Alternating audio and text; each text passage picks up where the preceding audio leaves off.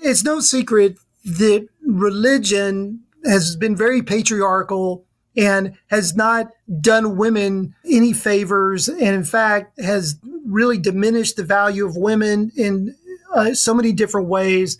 It's built into the theology, right? Like Eve is to blame for the fall of humankind. I'm looking for something beautiful. I'm looking for Whitman or Emerson or Blake. I'm looking for Audre Lorde or Claudia Rankine. I'm looking for Simone de Beauvoir. I'm looking for something beautiful. Something in profound and timeless words from someone else to share with you as we open the show. And of course, there are beautiful things from all of those poets. At the very end of this show, you'll hear a piece by Walt Whitman. Yes, because he's Walt Whitman, and he is a transcendent, multidimensional, time-space crossing elven messenger of some sort. I don't know. He's all the things.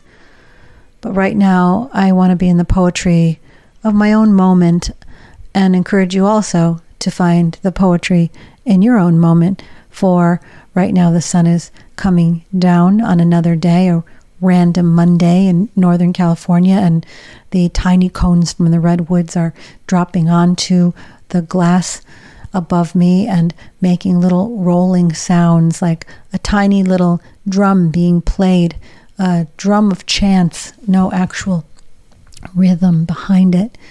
I am tired. I'm happy. I had a very, very full weekend. I flew from the farm. I had a day with my son preparing his home for the return of his wife. I had a day at a trade show with Gabriela Espinoza, who was just on the show, and with my friend Layla.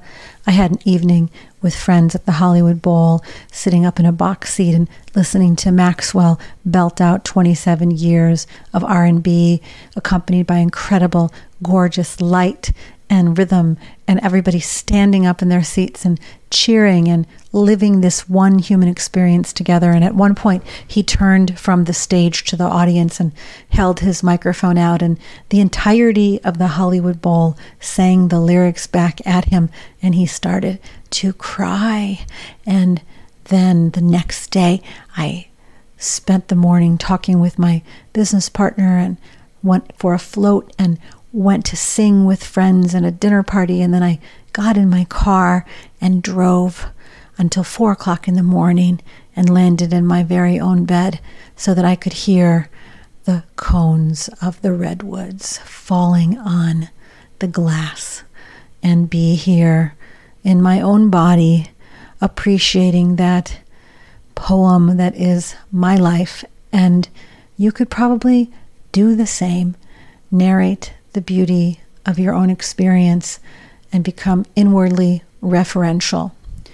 Today we are talking with Jim Palmer, and one of the core messages he has as a former ginormous church evangelical Christian pastor who has come into a belief system that celebrates everything, every day, and everybody, that doesn't believe in the theology of separation, that doesn't believe in the theology of original sin, but rather in the celebration of being in these bodies as we are born, and who works with people who are finding themselves again, learning to trust themselves again as they come out of toxic religion. He also works with other pastors and preachers and chaplains who are finding themselves similarly disillusioned with the narratives that cause so much suffering and the habits of spiritual bypass masquerading as grace. Jim has so many wonderful books. His most recent one is called Inner Anarchy, but so many great books, great blog posts, wonderful things to say. And I hope you enjoy this conversation on what it would mean to decolonize the more poisonous thoughts of Christianity and replace them with the true teachings of Jesus, which are not about organization building, but about the divine spark that lives inside each of us. And if you are indeed coming out of a toxic religious environment, how you might find some support. I'm Christine Marie Mason. This is the Rose Woman podcast on love and liberation. And please welcome Jim Palmer.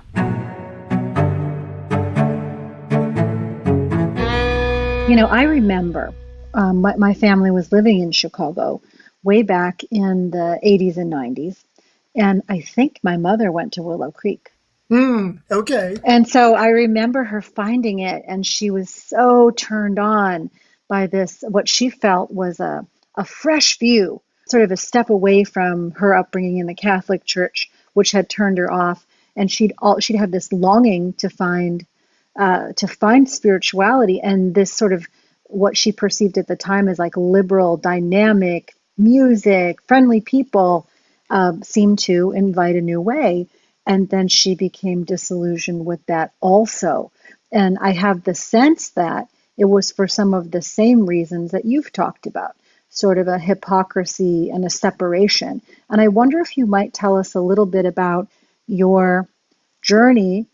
Did you grow up feeling the pull of the sacred from the time you were young? How did you went to seminary? How did you find your way up to the top of this sort of a evangelical movement and then make the decision to shift? I grew up in a very volatile family. You know, my mother was an alcoholic. She suffered from mental illness. My father left our family when I was very young. I had an older brother who's a very violent individual. And so my youth and my childhood and youth was very volatile. And I was sort of a aimless, who am I? What's life about? And so on. Well, my senior year in high school, I became friends with a guy who had just moved into town. He was a kicker on our football team. And one day at a McDonald's in Blacksburg, Virginia, he convinced me that God could turn my life around and give me a purpose for a living, and was sort of the answer going forward after a very difficult childhood and youth of suffering. So I sat in that McDonald's and, over my Coke and hash browns, and accepted Jesus as my savior. And then off I went to college. I was going to play football in college, but I had a severe injury that prevented me from playing, but I went anyway. And then the first week of school, I ran into the campus director of Campus Crusade for Christ, which is a parachurch ministry.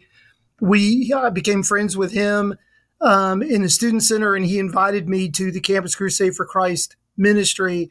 And it was there I kind of started to form a sense of identity as a person, because I learned that I could do a couple things well. I could talk, and I had some basic leadership gifts. So I became the student body president of our Campus Crusade for Christ ministry. And at that time, I discovered a gentleman who was coming into the college town to start a church.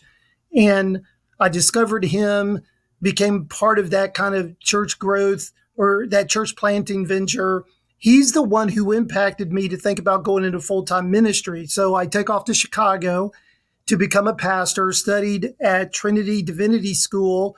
And while I was there, someone said, Jim, you really should consider ministry at Willow Creek, because, my professors felt like I could fit really well in a context like that, and so on. So I went to Willow Creek and drove past it about 3 times because I couldn't believe a church could be like a whole entire campus that looked like a college.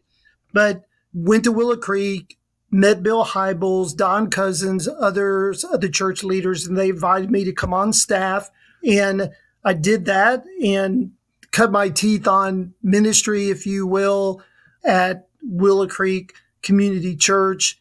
And at the time, they were sending people across the country to launch other churches similar to that. And I came to Nashville and I did that. So, as a part of Willow Creek, you start to build a name for yourself. People start to recognize who you are. You start speaking at church growth conferences. You go out and start your own church, and you kind of become that sort of rock star, pastor, public figure kind of person.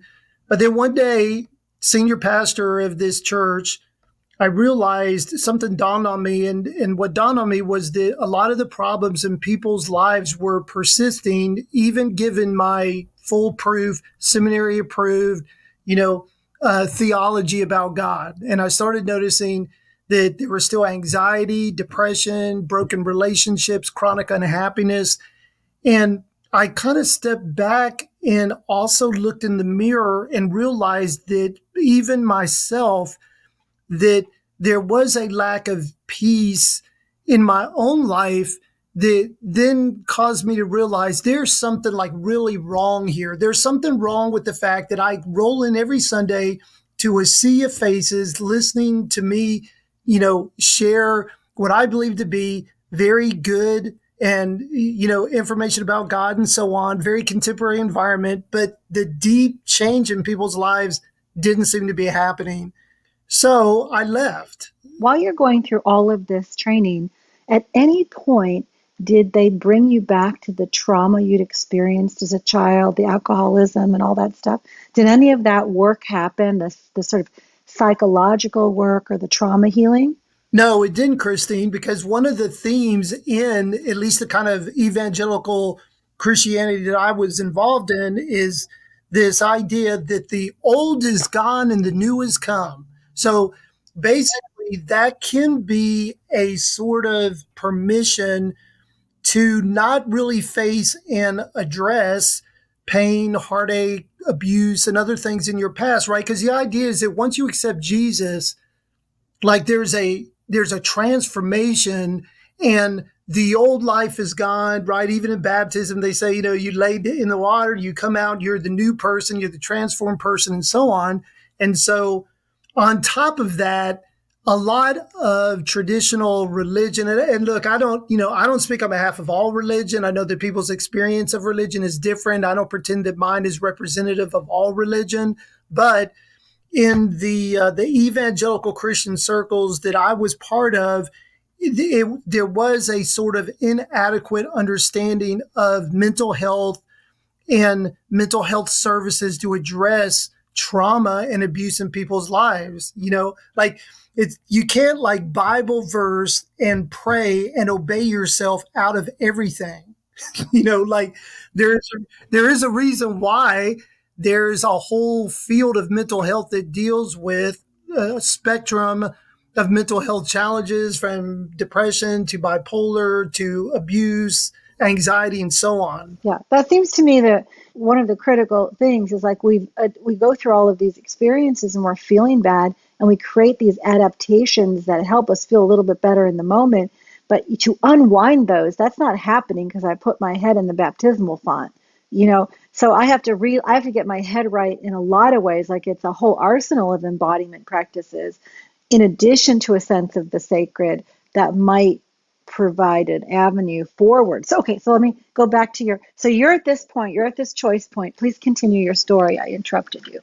Okay, so I have a sort of a crisis in terms of, for the first time, seeing that my perfect seminary developed evangelical theology didn't seem to be transforming people at a deep level. And it was also true of me. So that was sort of like the beginning of the end in terms of realizing that I needed to figure out like what happened, where did I go wrong, what like this isn't right, and I need to figure out what that is.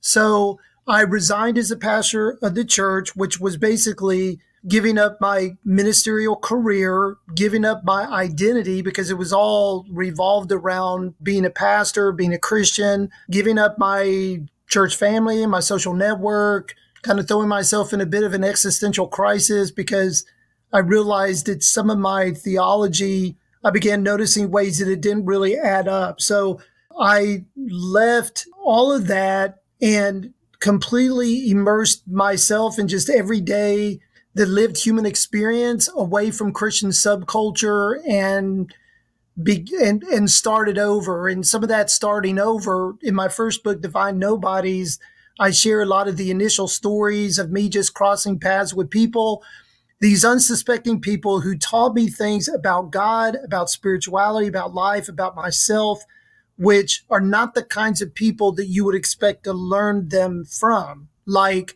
the waitress at Waffle House, like Rick the tire salesman, like, a hip hop artist, and a girl with was severely disabled, just a whole host of people kind of began to come into my life that really challenged my view of myself, God, the world.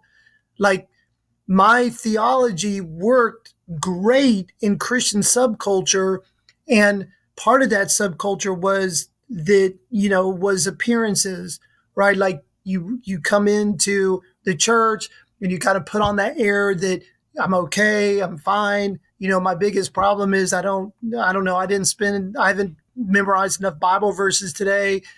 And it kind of can, like, there's a meeting-based relational thing that happens in organized church that sometimes lacks the authenticity and the vulnerability that would really encourage deep life change. And I began to experience that just, with people in everyday walks of life. And then after I wrote my first book, Divine Nobodies, then a sea of people started contacting me. Jim, I totally, like, I'm in church, I'm a Christian, I feel the same things you do. I feel like this is not working for me. I'm starting to question some of my beliefs. What do? I got emails from pastors. Jim, I'm a pastor of a church. I'm not sure if I even believe what I'm teaching anymore. I feel empty and burned out. What do I do? And so that was all the way back in 2005. Yeah, this moment that you had before you wrote the book and when you decided to leave, I'm very curious about the humility in that and the willingness to step away from effectively the prize that you've been working toward, and how rare it is, Jim, that somebody will listen to that little voice and go, nuh-uh, nope, I got to step away and give it all up. And I just wonder how you got through that. It was difficult because there were other possibilities that I could have taken. Like, I was encouraged, like, to go on a sabbatical, Jim, just go away for a while, and then come back. But I realized that my level of questioning my Christian beliefs and my kind of collapse of confidence in the transformation of people through my teaching and the biblical theology that I was using, it didn't warrant just taking a break and coming back. Like, because, what happens sometimes with churches is, like, you can split churches and people, all this kind of stuff can happen if a person leaves a church, and I don't want to have anything to do with that at all. So I just kind of was like, I need to not be here, and I don't want the pressure of trying to figure something out so I can come back in like a month or 2 months or 3 months. And it was difficult because I had no idea who I really was as a person when I went off to college. And one thing that religion did for me is it did give me a sense of identity as a person. It's where I discovered what I was skilled at. It gave me beliefs that made me feel a sense of certainty about what was right and wrong in life and what my purpose was and what was going to happen to me when I died. And of course, I received praise and affirmation and attention, and, and it feels good, to be someone that others hold in regard, in high regard. So leaving all of that was lonely, fearful. Since then, so many people who contact me to tell me their story about leaving religion, it's very similar. They leave all these things behind, and there's just deep loneliness and feelings of betrayal, and it's a volatile experience. And so it was the best thing. I knew that I needed to do that, and I knew that I couldn't continue on. It's not that different from my first 2 books I wrote. So I signed a book deal to write my first 2 books. That was Divine Nobodies and Wide Open Spaces. And then I signed another 2-book deal. And the first one of that was called Being Jesus in Nashville. And the whole appeal of the book was that I was trying to figure out if and how Jesus might be important now that I sort of like let most of the theological foundation that I had Jesus on, let that go.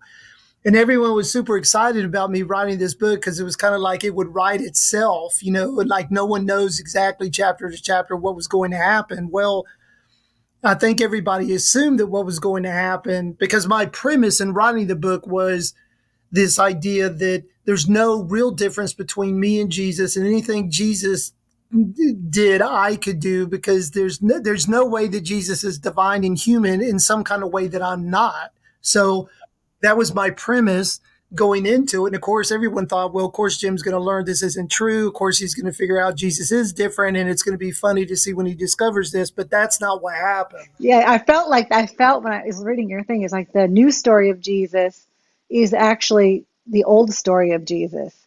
You know, like you're going back to the roots on like, what would it just mean to live this way in love and care and listening to people and being present and sharing and all that stuff. But I might be projecting. Go ahead. Well, yeah, and I only mention it because then what happened was my publisher came and said, Jim, you're really stretching beyond the bounds of Orthodox Christian theology, and you could easily be, labeled as a heretic because you have written these things, and we're going to give you one chance to essentially edit your manuscript in these ways where we feel like you're touching on things that people are going to have a problem with. And, I couldn't do it. So they canceled my book contract. They'd never published a book, and they canceled the whole 2-book contract. So that was another watershed.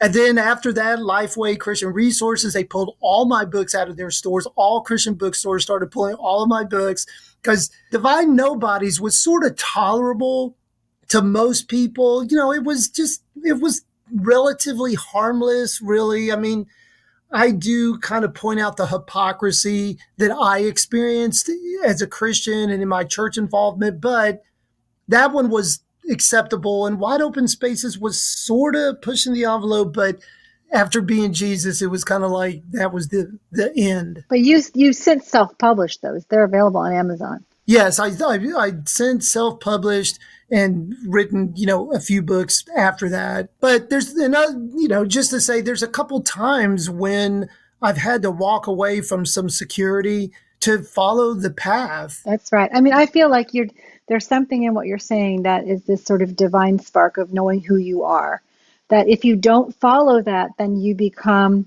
a shell of your true self.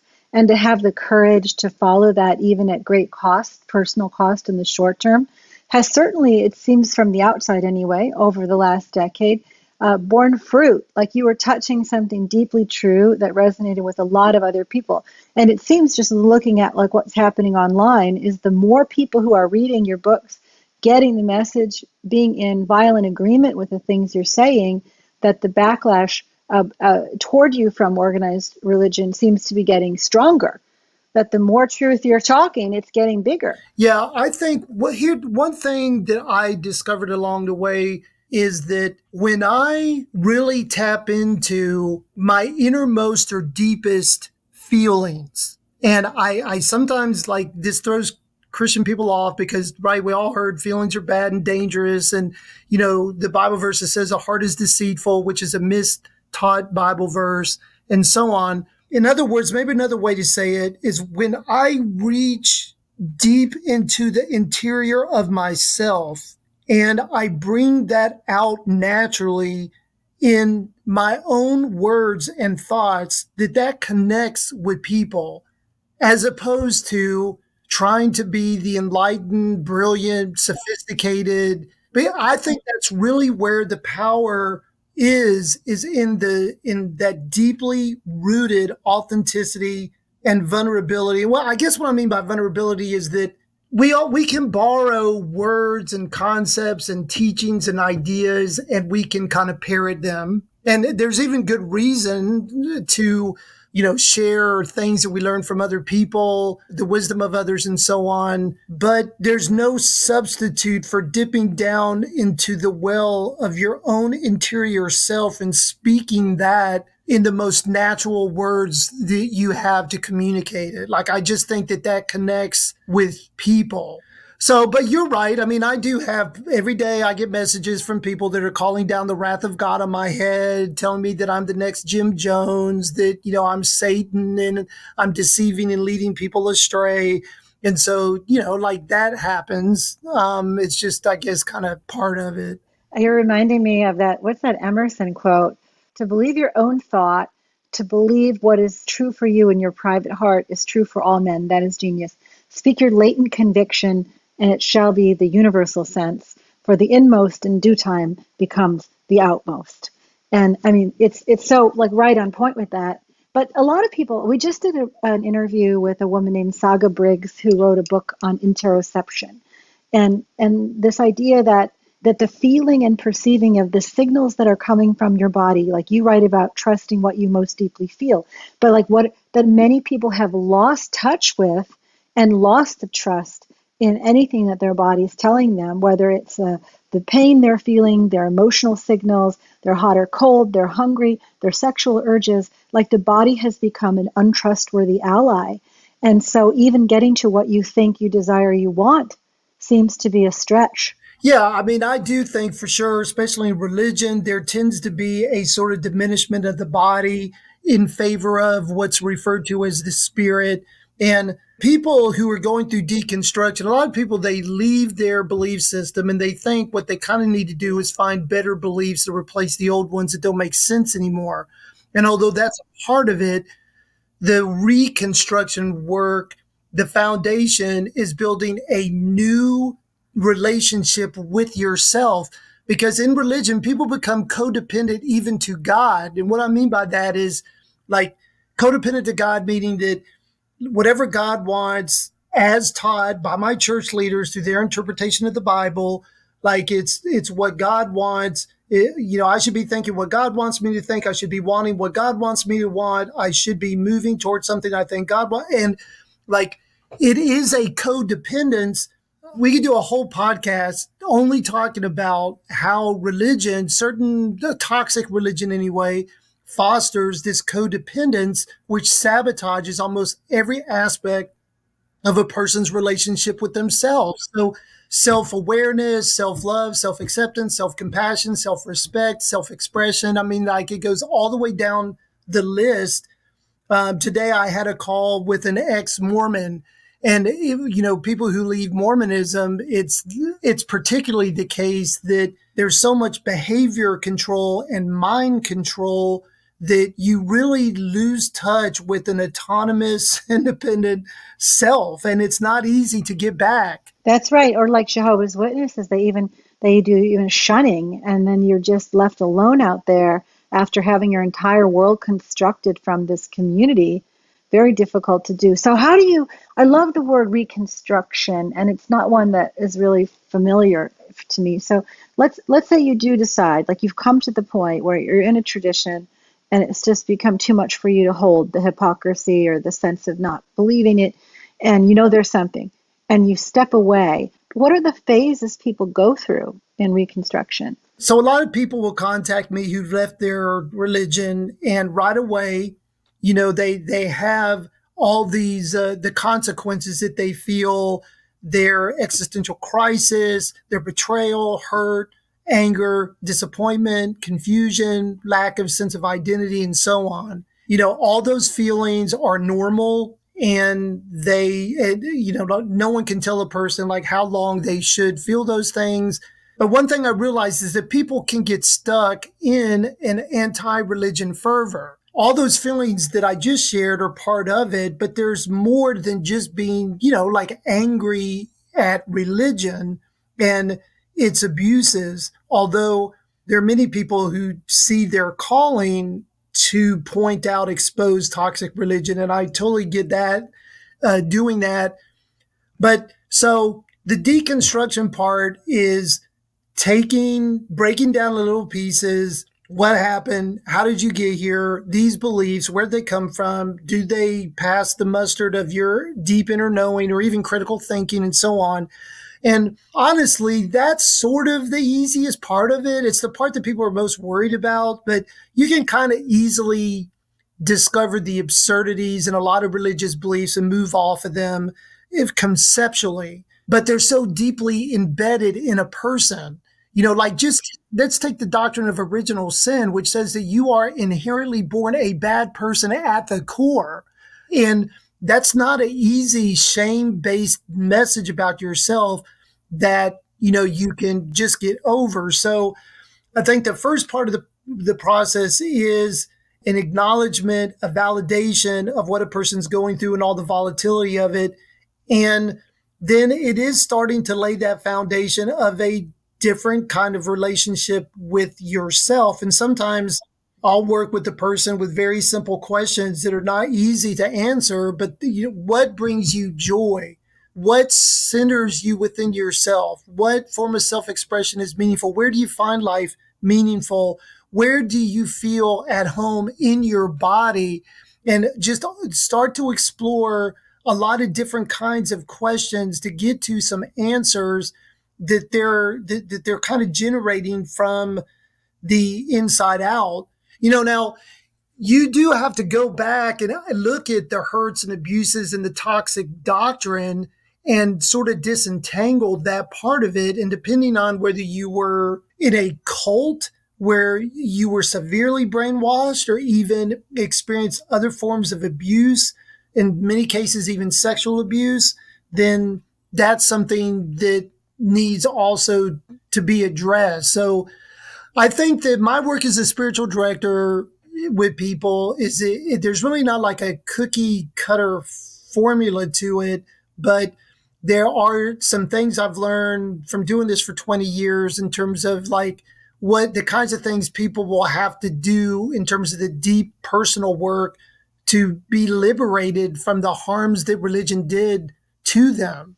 Yeah, I mean, one of the things I like about the way that Jim does a lot of lists. He does, here's 15 things, here's 10 things, and he's got the benefit of looking across many people who've left and seeing some patterns, and then looking at some of these underlying theological doctrines like original sin, or, you have to earn your way to God versus you're born perfect and you're naturally already an expression of divine energy just by being born. You're incarnated literally as a spark of light. Like that you are able to point out some of the more common perversions of thought that people go, oh yeah, I do have that, versus it being kind of in the water they're breathing. So it's so in ourselves sometimes we don't even notice. Yes, I think one thing you really hit on there is that Christian theism as a framework for understanding God can be very problematic because it starts with the idea that there is a sky God out there somewhere and I'm separate from that God. And I even not only separate from that God,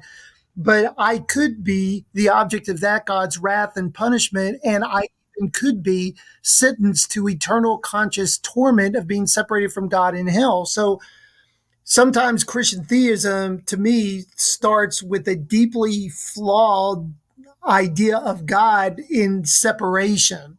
And it doesn't stop there. If you're separated from God, you're separated from love, separated from peace, liberation, guidance, wisdom. You're separated from it all because God is the one who has it. You got to figure out a way to get it. Versus what you said, Christine, which is that, and I think this is the whole point of Jesus when he was saying that he was divine and human, or that idea of the story and the legend of Jesus and that claim, is that ultimate reality, that ground of being, that the nature or essence of all things is we are a manifestation, an expression of that complete, infinite, timeless whole, like whatever word you want to put on it, whether it's religious language like God or Eastern spirituality language, or even the language of physics or philosophy, that we are bringing into the universe our lived human experience. That divine essence is taking shape within our lived human experience and as human beings. You're sounding like a tantric.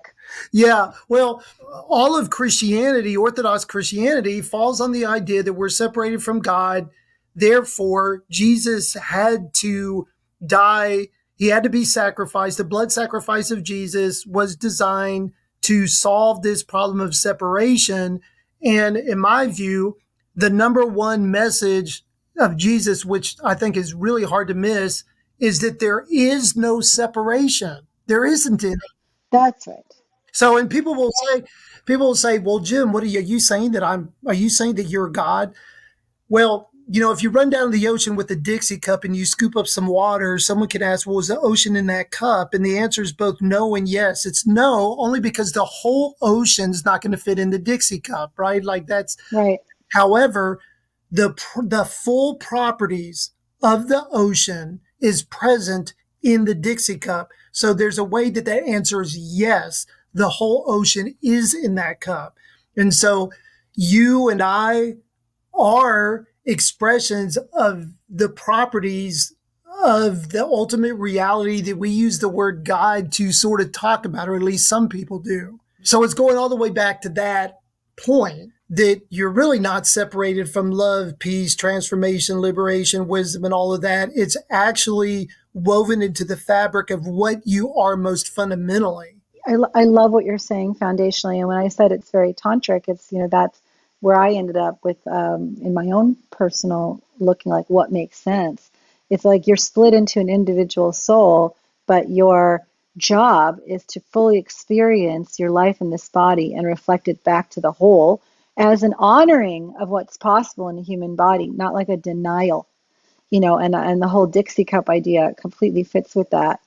Even if you become humanist or a more open, let's call it restorative Christian, like restoring that original idea of divine light and lack of intercession into your theology, we're still living in a culture that is run by people who have inherited and internalized a lot of those beliefs. Like we're still a very Calvinist, earn your way kind of culture. And as a woman in this culture, and I want to switch to some of your writing on that for a moment. Oh, and by the way, very thorough response to the Barbie movie. I want, that as a woman in this culture, a lot of the rules are made by people who don't seem to like women very much. And I wonder if you might speak a little to that. Like, how does religion in the West, in America in particular, still live in the women that you work with or in the people in your practice? Well, the first thing I would say is I love Barbie. I have a daughter, she's finishing up her master's in social work, and her boyfriend went to see it. She's like, Dad, you got to go see Barbie. Okay, so I did. I went.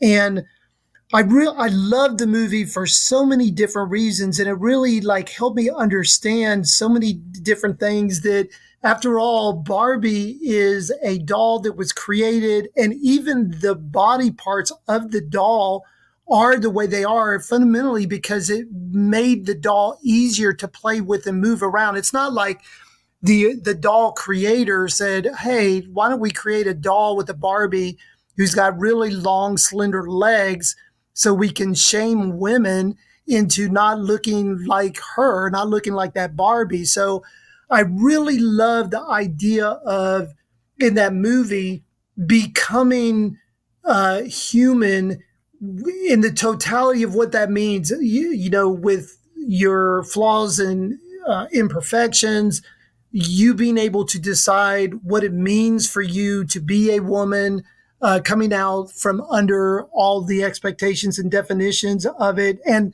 so it's no secret that religion has been very patriarchal and has not done women any favors, and in fact has really diminished the value of women in so many different ways. It's built into the theology, right? Like Eve is to blame for the fall of humankind.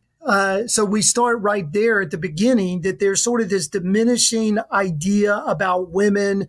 And then it kind of goes off the rails culturally with patriarchal culture. Then we'll take it and come up with all these silly different ideas about, women can't be ministers, or they can't be leaders, or they're temptresses to men and so on, which is, it has no real basis in reality. Simone de Beauvoir, she is one of the most underappreciated philosophers in Western civilization.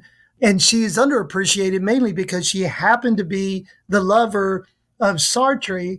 And so he gets more credit than she does. But Simone wrote a book called The Second Sex, and it was really the foundational book for second wave feminism, where the reason why she titled the book Second Sex is that the idea is that women have always been defined by men. Like there's men, and then like there's the knockoff sort of, which is the woman, and men get to decide, they get to define what it means to be a woman. And one of the things that Simone says in this book is that like one is not born a woman, meaning that we're all born into a narrative and an ideology about what we're supposed to be. And one is not born a woman, she said, because one wills themselves forward into life. And for the woman and the man kind of, forges into reality what that means. But because women have been so shrouded in the definitions and expectations and ideas of men, they've not, in large part, really been able to do that. So I can't tell you how many letters I get from women who tell me that they learned in church that they God valued them less than men. Women are often, unfortunately, purity culture afflicts women much more than men. The responsibility of sexuality is placed squarely on women. So there's just so many ways between purity culture, between patriarchal dominance, really bad theology that somehow pins the fall of Homo sapiens on a woman. Like all of this is not good for a woman's thinking about who and what she is in the world. Yeah, we're seeing a really big rebirth in the goddess traditions, and even in the Magdalene is totally getting re-honored. But I want to read a part from your writing. This is from the Barbie, right? It says, my religious conditioning programmed me with an untrue, flawed, inadequate, and harmful view of women. And then you list them. So ladies, if you're listening, or men who love women, like these are some of the beliefs that are promulgated in some churches, not in all. Women brought sin and death into the world. Women are to blame for the fall of the human race. Women are inferior to men physically, mentally, and spiritually. And aside, just try having a baby. Women were intended to be subservient to men. Women are not capable of exercising authority and leadership. A godly woman is silent, submissive, and domestic woman. Women are responsible for the sexual temptations and transgressions of men. Women are weak, emotional, and irrational. Women are expected by God to stay in demeaning, damaging, destructive, or abusive relationships. Women should deny and repress themselves in order to serve and satisfy others. And women who act assertively and defiantly, enforce personal boundaries, or express anger are ungodly. So that is quite a list. So if any of those things resonate, maybe question them. Yeah, and it's a short list. I mean, it's longer than that, but those are like, the highlights. Yeah, at least on that list. Like, in other words, there's a way that patriarchal religion shames a human being for being a woman. In Judaism, one of the first prayers of the day is, thank you, God, for not making me a woman. In the opening prayer of their morning prayers. Right. There's all kinds of ways that Western religion has, you might say, cursed by a unilateral male-dominated organization, and it's really unfortunate. And hopefully, like you're saying, as more people, there's something called process philosophy or process theology, process thinking, which is the idea that God, our understanding of God, it naturally is going to evolve, and it should, to the extent that it's evolving by affirming and validating and fully calling into the universe the presence and the being of women, is obviously a monumental step forward. That's right. And so to replace that, this is the theology. I'm going to also post you guys this 10 Ways Toxic Religion Messes Up Sexuality blog. I'll cross-link that, because in the stuff that we've been talking about, these are the places where a lot of our listeners get caught up in enjoying their body. So I want them to read this. But because there's so much more I still want to cover, I want to go to this idea of your all life is sacred, each human being belongs, and every moment matters. What you call everythingology, every oneology, and everydayology. And how did you tell me a little bit about this immersive and very loving philosophy? How did that emerge, and how does that show up for you? Well, eventually I realized religion is really good at separating people compartmentalizing spirituality, creating us and them, the us being the subculture and everyone else is the them that's outside of it. But I started realizing that from almost every feasible way of looking at it, that oneness is the secret and the basis of everything and connects everybody together. Like, for example, let's even take Abraham Maslow's hierarchy of needs. Maslow came up basically with a theory where he basically says every single human being wants and fears the same things. Now, it might look different in terms of how that plays out, but we all, and he created this hierarchy, right? Like at the very bottom, we all want to survive, meet our needs for water, food, shelter, safety. And as you go up that triangle or that hierarchy, then it moves into emotional needs, the need for love, affirmation, relationship, intimacy. And then at the top, he had self-actualization, which is the fullest actualization of the potentialities and possibilities at your disposal as a human being. And then later in life, he actually added another at the top, which was about self-transcendence. But the point is, I can go to every human being in this world, and just purely on the basis of Maslow's model, I can understand how I am more like that person than I am different. The other thing that you can do is that you can deconstruct all human behavior, and you end up going back to a very similar set of things that explains why people even do some of the most horrible things. Like, I read a book called Listening to Killers. It was a book written by a man who spent a 35-year career being an expert witness in trial cases involving serial killers. So basically, he spent hundreds and hundreds of hours interviewing serial killers in order to be an expert witness about, their sanity, their mental state, and so on. He wrote a book about it, and I was shocked at the commonalities between people who commit heinous crimes like serial killing, the abuse in the past, the violence in the past. So then I realized, hey, if you did nothing more than just go from the pure Homo sapiens, human species, like, you can find all kinds of ways where you realize that other people you share something in common with them.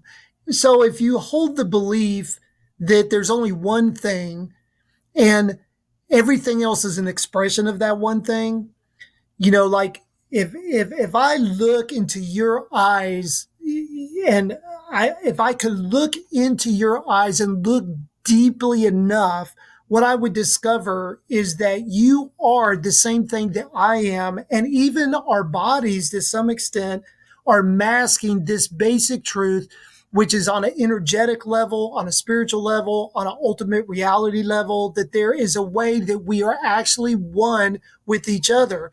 And even though we get to have this experience, the lived human experience in our bodies that are real, we embody that divine essence, there is a deeper truth than that makes you and I the same one thing. So it's silly to talk about anything. One of the criticisms is people will say, if you leave religion, is, oh, well, you're just a universalist now. And I tell people all the time, you're right. I'm a universalist. I believe all people universally have worth. I believe universally that all people fear and want the same things. I believe all people universally are grounded in the same, there's one ground of being, which is what we fundamentally are. So yes, I am a universalist. And that really became a basis of compassion. In other words, like, I realized that compassion isn't just a transactional thing that you either offer or you don't based on some judgment of the person, if they deserve it, whatever. Rather, that universal, objectless, non-transactional compassion, that I move through the world being compassion. It doesn't matter what or who shows up before me, because I'm one with that same thing that's appearing. And I actually realized that this is a very good way forward for people who leave religion. Sometimes people leave religion and they're like, well, I don't know what I believe anymore. I need to figure out what God is now. I'm not sure what's going to happen when I die. I don't have any certainty about anything. And I will often tell people the most important things you need to know, you already know. You already know them. For example, no one disputes love. If I ask a person if they believe in love, they say, well, of course I believe in love. Love is good when I give it. It's good when I receive it. We all know the world would be a better place if there was more love. We know the absence of love creates problems. So you could go through the rest of your life and just ask this one question. And this would be enough to give you guidance and a path forward if you never figured out anything else. If you just asked yourself in every moment, what does it mean right now for me to be love? Now, I'm not saying that the answer is always easy, right? Like being love with your best friend versus being love with, your ex spouse who abused you, or being love with people you don't like. Like the answer is not always easy, but it can always be the right question. You can always ask that, and you can orient yourself to that ground of being. What does it mean right now for me to be love? What does it mean right now for me to be compassion? That's right. Radiate that love, be that love. And that doesn't require a particular dogma. Right. Now, I did say that with an ex-Mormon, well, today actually, and she said, yes, it's just so unfortunate that in Mormonism, and I guess also in other strains of religion, that love is so bastardized. It makes it conditional. It makes it like it's not, that it's hard even to, accept the word because it's been so corrupted by religion. Like God, like the word God. Yes. So let's just do it for a minute. Let's look at the word love and feel it. Like like if I think of the word, maybe everybody else could try it too. What comes up for you when you think of like be love, or love your neighbor as yourself, or the golden rule, like anything around that? What comes up for you? Do you trust the word love? What do you feel? And notice that. Like for me, I notice there's a overlay of like love in the romantic, erotic sense, and I know I for sure don't trust that. And then there's the layer of love that is the love of my children and my love of pets and the love of the natural world, the green and growing world, and that I feel very light inside. I feel very lit up. And then this sort of like preachy love where it just feels like, wait, that doesn't let me be messy and all of my upset, my hurt, my anger. And I only associate that kind of love with being a little bit inauthentic. So even just in that short exercise for me, and I'm sure other people have come up with hundreds of other experiences, you can rest, you can like drop into the body and notice where the word's corrupted, and can you reclaim it for yourself? Yes, and you can also go behind the word. Like one thing I realized, and I've taught some linguistics, one of the great gifts of postmodernity is this sort of deconstruction of language. So we know that our species created language as this social technology that we could cooperate and propagate ourselves forward. The word chair, like we can all use this word, and we roughly kind of know that we're talking about this thing that supports our weight where we can sit, but it's not like there's a thing called a chair, an objective thing in the universe. It's a word we created. It's a symbol to indicate something. And the more abstract our language comes, the more this kind of breaks down, like the word God, for example. You could mean any number of different things by using that word, although we might agree that it roughly is approximating something at the level of ultimate reality. So take the word love. I've learned for myself that I've got to break it down. Like the word love is such a big word, like it's one of those means everything. So does it really mean anything? Like what is love exactly? And I think that exercise that you just did is a way of really getting to that, where you start thinking about what it means to, you could say that love is moving towards another person in a spirit of goodness and regard. You can say that love is a willingness to see the deepest truths and the best of another person. Love could be not reinforcing the lie by participating in it with people who are coming at you with it. It could mean like so many different things. Like right now for me, love in this instance, even talking with you, is holding you with like regard. Like we've not really had conversations before. I've appreciated everything that you say. I know that we are one at the deepest level, and that me talking to you in this way is masking the way that we are one with each other. It's carrying within inside of me a wish for your well-being, for the full expression of who and what you are. It's an appreciation for the person that, Christine has become as a human person with all that's happened, like a real acknowledgement of who you are as that, human expression of the ground of being. And you're like walking through the world with this lens where you're seeing. I went into, for many years I was going into San Quentin. My mother was the victim of a violent crime. She was murdered. And when I started teaching yoga and stuff like that, I ended up going into San Quentin and being a stand-in for victims' families with people who'd committed similar crimes. That's what my mother experienced. And that 7 years of doing that taught me what you were talking about, that every single one of those people had a similar story around substances, around violence that was done to them, abuse that was done to them. That was a learned separation.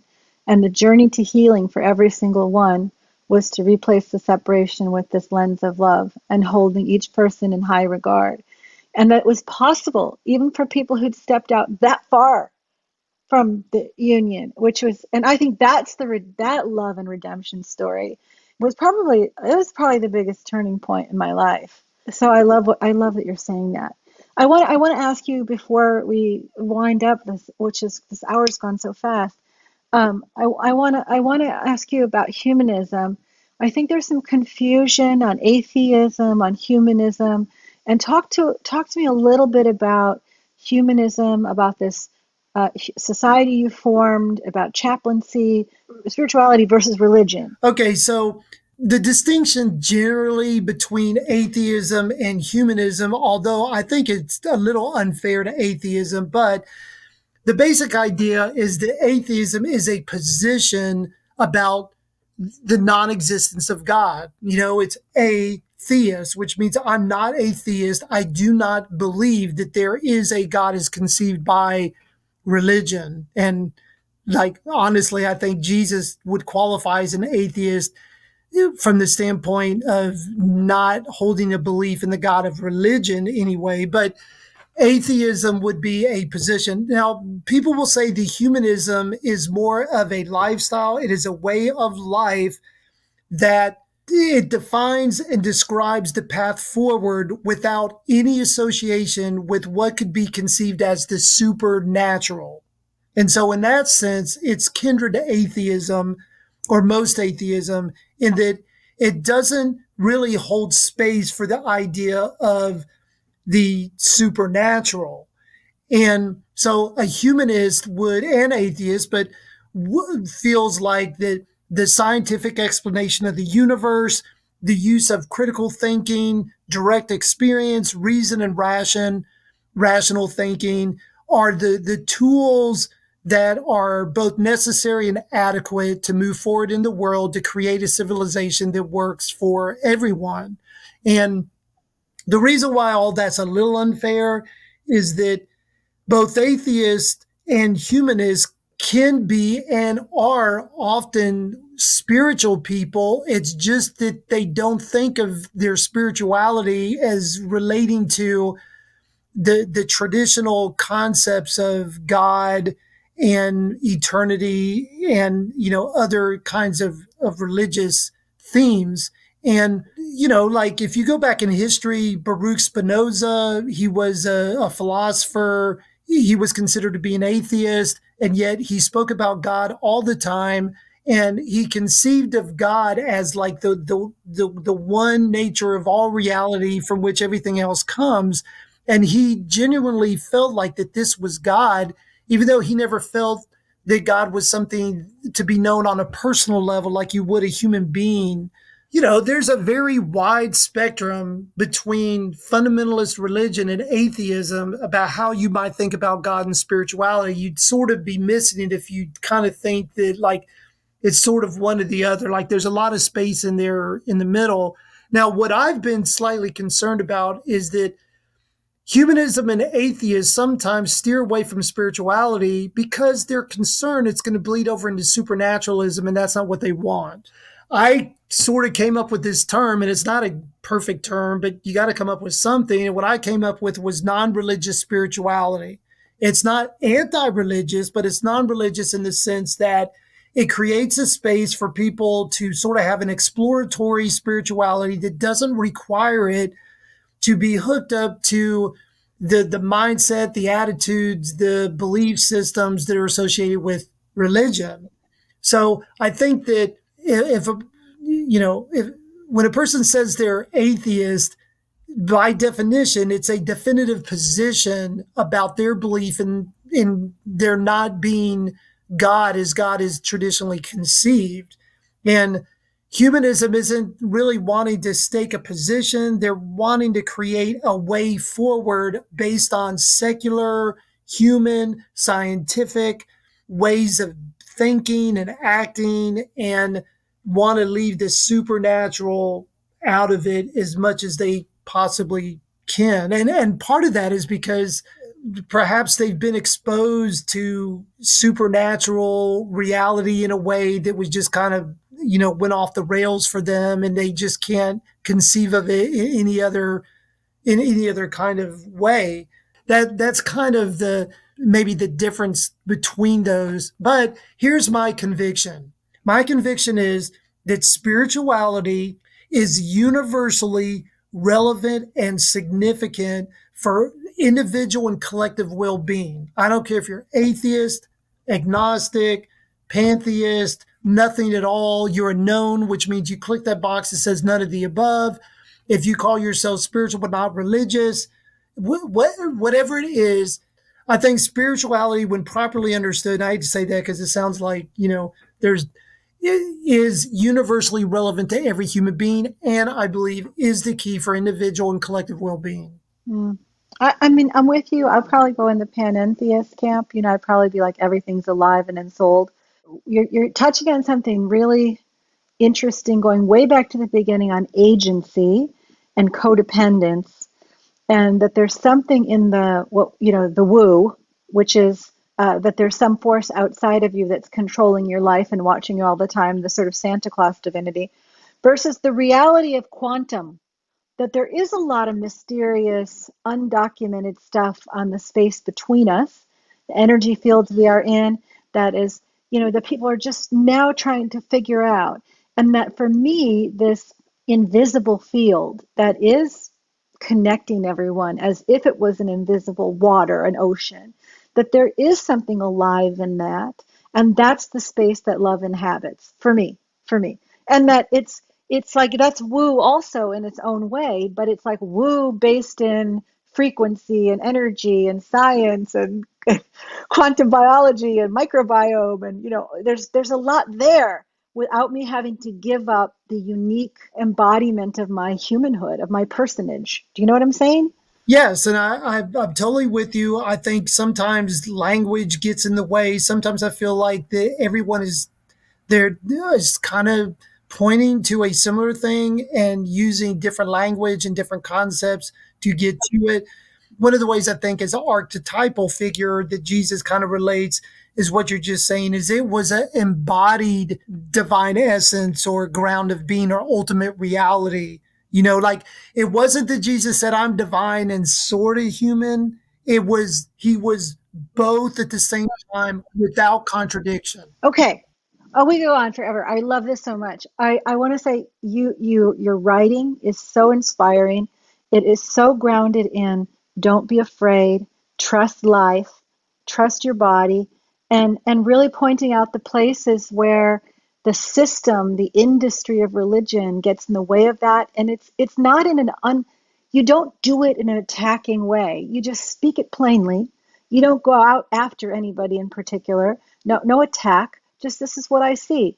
And I find it really refreshing. And I hope more people who are on the edge of finding that freedom and retaining that spirituality can find your work and find more of you. Yes, I appreciate that. And one of the reasons I so appreciate you is that I honestly cannot name many people who create a space to really plummet into a wide spectrum of conversations relating to spirituality, the lived human experience. Like, I look through the conversations that you've had, and like you're like the breadth and your capacity to engage such a wide spectrum of areas and to really do it well and to really dig into them and kind of mine that out for other people is just like, it's gold. Oh, thank you. I mean, it's my favorite thing I do. I have a lot of things I do because I've got the kids and the books and the company and all that stuff, but this is it. Like, I think these conversations on love and liberation, like how are you free in a body and how do you do it in a way that doesn't have that antagonism towards other people and toward life itself, is like, that's what I'm most interested in. So we're like, mutual appreciation society. Yeah. Thank you very much. Well, wherever you're at in your journey to freedom, love, liberation, whatever messages you may have received that you are anything less than the perfect light of creation, inhabiting your beautiful body from the moment you were born until right now, I apologize on behalf of the culture, because we want people who feel beautiful and great and excited about their embodiment and their life. I want to tell you in advance that we are having a festival at the farm in January. It's the 25th to the 28th. I'm just hosting it, but the producer is John DeCott from Blessed Fest. We're very lucky to have Mom Muse, Paul Isaac, Jaya Lakshmi. So if you're at all into this kind of general upliftment from many traditions, please join us for yoga and music and all of that stuff on the Big Island of Hawaii in January, blessedfest.org. And I would love to hear from you. The.rose.woman on Instagram. My own site is christinemariemason.com. Rosebud Woman, rosewoman.com, the company I started that makes incredible intimate care products. Or Radiant Farms, good gummies, good gracious gummies. If you go to radiantfarms.us, you can learn a lot about microdosing with coffee, kava for pain and inflammation, Kana gummies for heart opening, just a ton of information on how to listen to the plants, how to work with the plants to feel better. Part of what we're doing at Rosebud and part of what we're doing at Radiant Farms is to restore our right relationship to the natural world, which is another perversion of some Western spiritualities that devalue the creation. We've done a lot on eco-spirituality in prior episodes, so feel free to head back and revisit some of those if you've missed them. May you walk through the world today with that lens of love.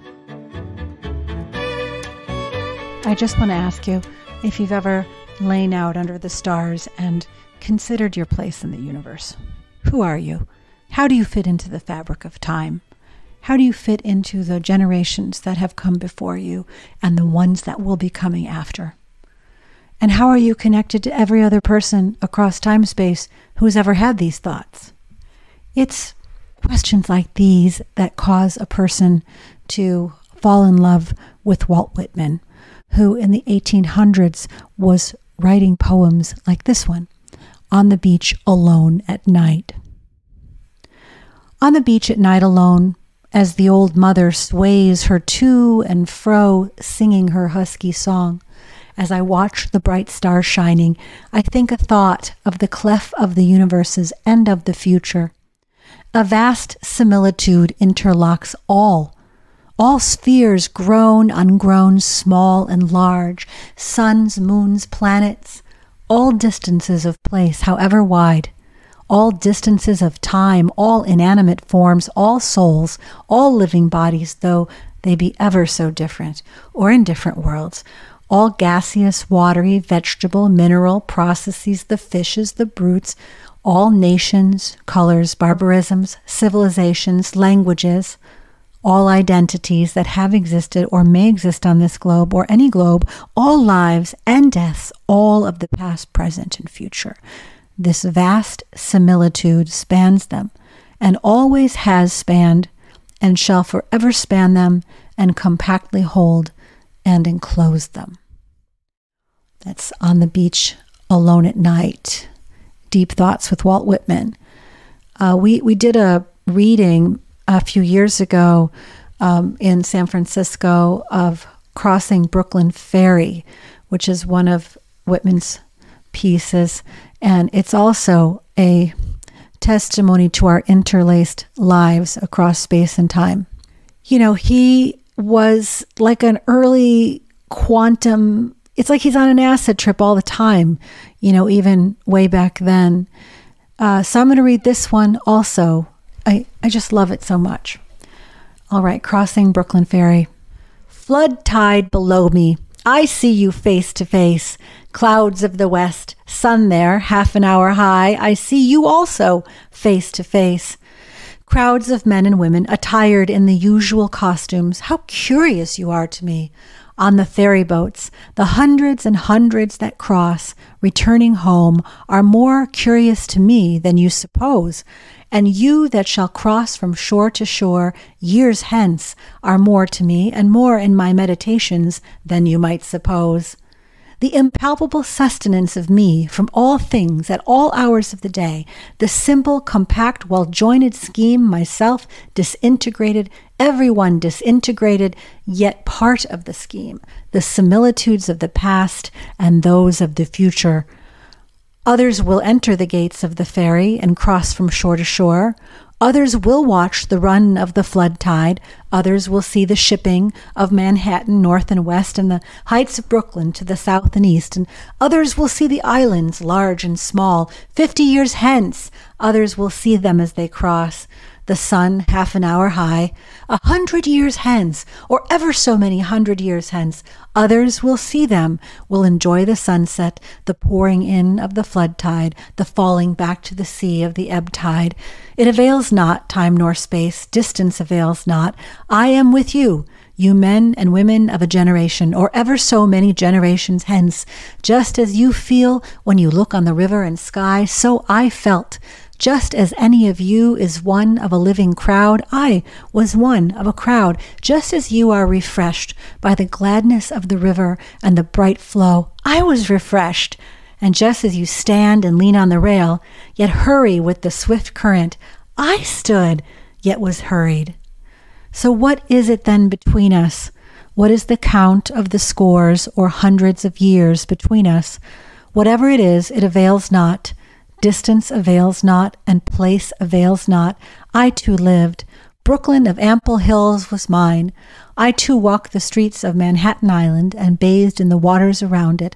I too felt the curious, abrupt questionings stir within me. It is not upon you alone the dark patches fall. The dark threw its patches down upon me also. The best I had done seemed to me blank and suspicious.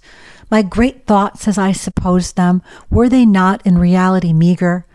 Nor is it you alone who know what it is to be evil. I am he who knew what it was to be evil. I too knitted the old knot of contrariety, blabbed, blushed, resented, lied, stole, grudged, had guile, anger, lust, hot wishes I dared not speak, was wayward and vain and greedy and shallow and sly, cowardly, malignant. I was the wolf, the snake, the hog, not wanting in me, the cheating look, the frivolous word, the adulterous wish, not wanting.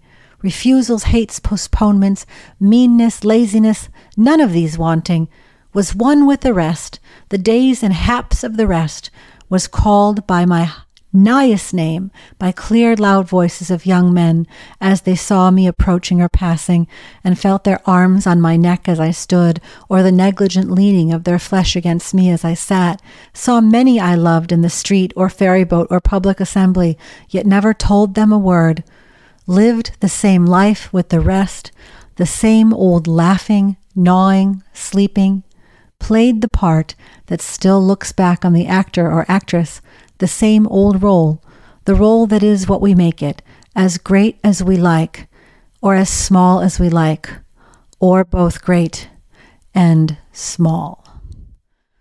I mean, come on. He is speaking to us across hundreds of years of time space and just saying it's all one. We are not separate. We are continuations of the process of life itself. So hopefully Whitman, in the depth and incredible intensity of his feeling and what he was writing about, I mean, just go read his body of work. The tremendous detail of his noticing outside of himself and the detail of his noticing inside of himself. He feels so much, no lacking of feeling to inform his life and his choices. He knows who he is outside of dogma and structure and institution. He knows that he is part of the time-space continuum of the endless fabric of life.